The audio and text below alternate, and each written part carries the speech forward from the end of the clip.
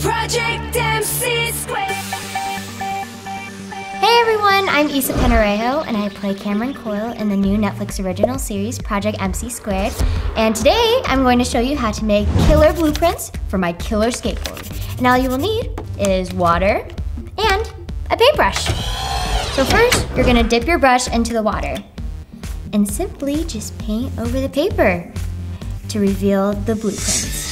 Make sure you get all of it. If you paint on the other side, you won't get anything. There's just nothing. You'll know which side is the right side. See, it's not messy at all. My hands are not blue. Now, we have the images right here. It is super cool, like, it's crazy. It's just like magic. It appears right there. And then also, if it gets a little dry and it starts to turn like a light blue, just apply more water to it. It'll reappear. Once you have the complete blueprint image, just follow the instructions to build your board. Ooh, it's getting stuck.